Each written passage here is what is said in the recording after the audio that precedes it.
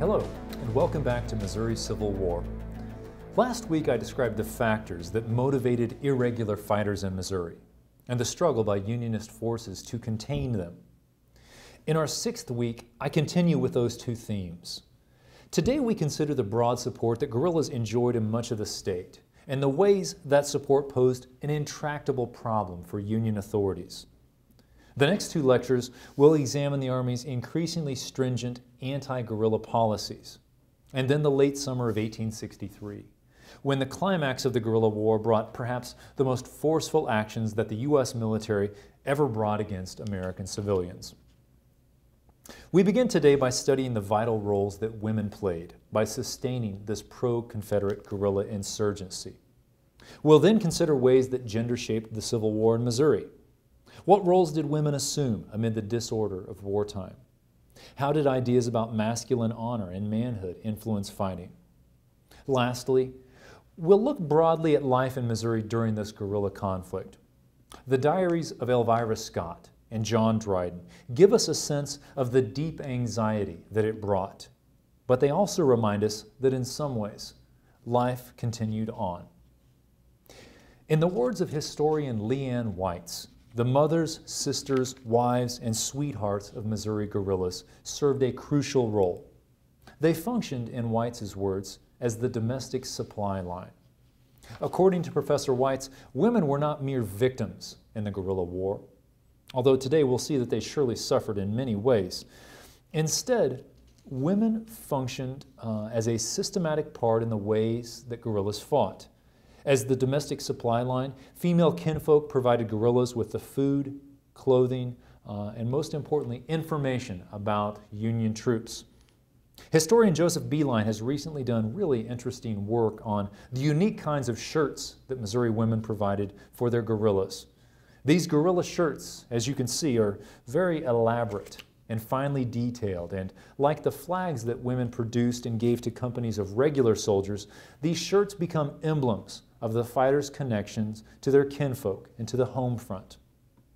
Women also provided guerrillas with shelter and forage and fresh horses. They served as spies, relaying critical information, and they often helped to conceal guerrillas, and they covered for them when Union patrols came looking. Observers were quick to note the important role that women played in helping the guerrillas. One Union newspaper in Kansas City wrote, "So perfect is this spy system that a squad of troops may march and countermarch all over the country and not find a single bushwhacker, and yet hundreds of them lie concealed within 20 rods of this column. With the aid of these spies dotted all over the country and living in perfect security, 100 bushwhackers may defy the utmost efforts of 500 soldiers to exterminate them." Gender shaped the Civil War in Missouri in another important way. According to the Code of Masculine Honor that linked Victorian society in both the North and the South, violence was not to be inflicted directly upon white women.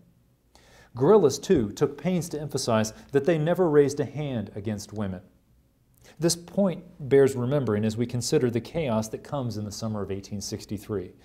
Women were to be spared violence directly, but they suffered indirectly in some frankly awful ways.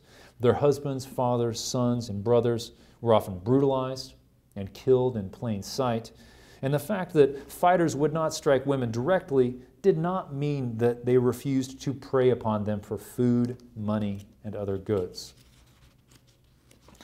So the key point here is that women were not simply on the periphery of this mess, as a bunch of rowdy, lawless men carried on. Rather, Missouri women were often at the very center of things. In rural Missouri, there was no neat distinction between the battlefield and the home front. Here, the Civil War becomes a struggle between entire societies. Inasmuch as this war extended antebellum social roles, with men serving as protectors and women as nurturers, fulfilling such roles was almost impossible for men and women of color. Every slave, male or female, was vulnerable to the abuse and the capriciousness of their masters. Violence for them remained a constant presence. Slave women did indeed shoulder domestic responsibilities as wives and mothers, in addition to their agricultural work outside of the home. And as African American men volunteered for military service, their efforts to liberate and protect their families will give us some of the most striking readings of the entire war. For the duration of the course, it becomes clear that the Civil War is bringing profound changes to Missouri. Slavery begins to disintegrate, civil institutions wither and sometimes collapse, immigration, railroad expansion, the major developments of the pre-war years, they had come to a stop. The physical landscape is in ruins. Men go off to fight, sometimes many hundreds of miles away, and with their husbands, sons, and brothers gone, Missouri women assume new roles. They manage farms and shops and everyday affairs. But in other ways, everyday life, or a semblance of everyday life, went on. Churches continued to hold services. Farming and commerce persisted, but like so many things, including child rearing, they did so under the strains of deprivation and fear.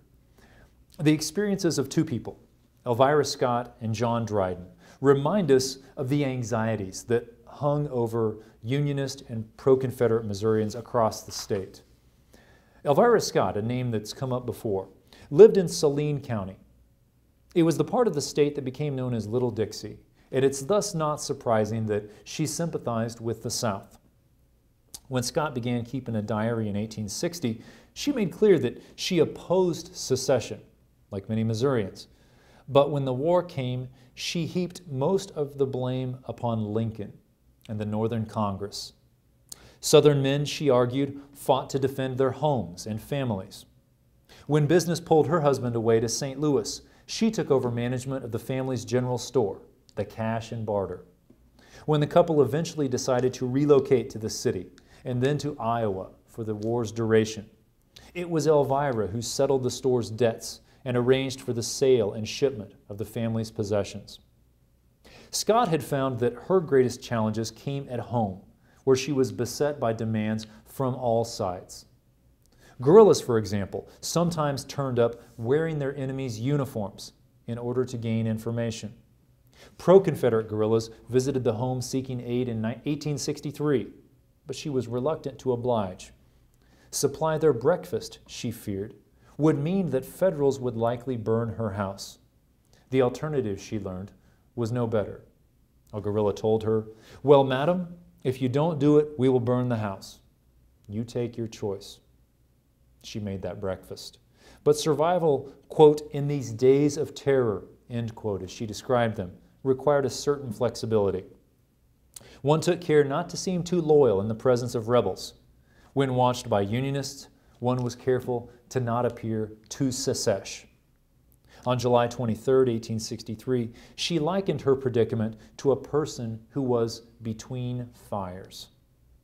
Vulnerability left few good choices. She wrote that on one occasion a man pointed a gun at her face. Kansas militiamen once took her husband hostage, pending the release of captured Union men.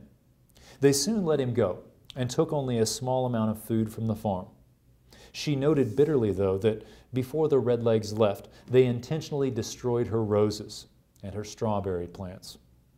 Another time, Federal soldiers arrived demanding not only dinner and feed for their horses, but also that Scott and her oldest daughter play piano while they ate.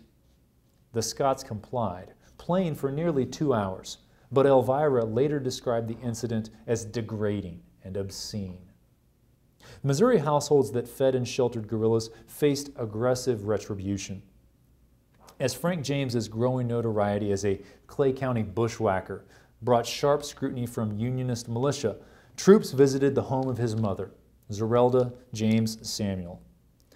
The troops found no guerrillas, who were instead hiding in the nearby woods, and so the militiamen seized and tortured James's stepfather, Reuben Samuel, for details about the guerrillas' movements. They slipped a noose around Reuben's neck, and as they began to hang him from a nearby tree, he confessed where the guerrillas were hiding out. The troops charged after Frank James and his company. Most of them escaped, and they later returned to the farm. At a later time, Zerelda was jailed, and this was a sign of how federal policy toward women hardened as the war raged on. Zerelda was released after signing a loyalty oath, but that hardly changed her support for the South. A Union captor later wrote that Jesse James's mother was, quote, one of the worst women in the state, end quote. Jesse James, who was also roughed up by Union men that day, later pointed to these incidents as a key turning point in his own life. The diary of John Dryden illustrates the difficulty for Missourians who had hoped to keep their head down and to stay out of the war. Dryden was a farmer in Vernon County, along the Kansas border, and not far from the settlements that had been raided by John Brown in 1858. Dryden was a Union man. He was anti-slavery, but in an area dominated by rebel sympathizers, he learned to generally keep his political opinions to himself. Yet it was difficult to keep one's loyalties a secret in such a small community. And as Elvira Scott understood, the mere suspicion could be enough to invite attention. Dryden, like Scott, caught it from both sides. Even though he was a Unionist, the local board of loyalists that drafted the list of people subject to an assessment, they put Dryden's name upon it, forcing him to surrender $100 and 100 pounds of honey. Dryden found that pro-Confederate guerrillas could strike at any time, but it was nighttime that proved most dangerous.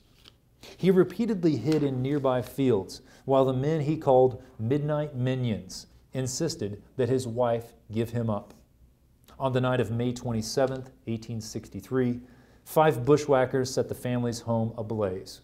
They retreated only after Dryden fired upon them with his shotgun.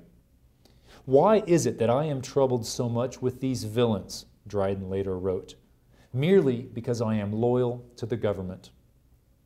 His wife, Louisa, managed to extinguish the flames that night, and after another fraught month along the border, the Drydens decided to abandon Missouri for safety somewhere further west.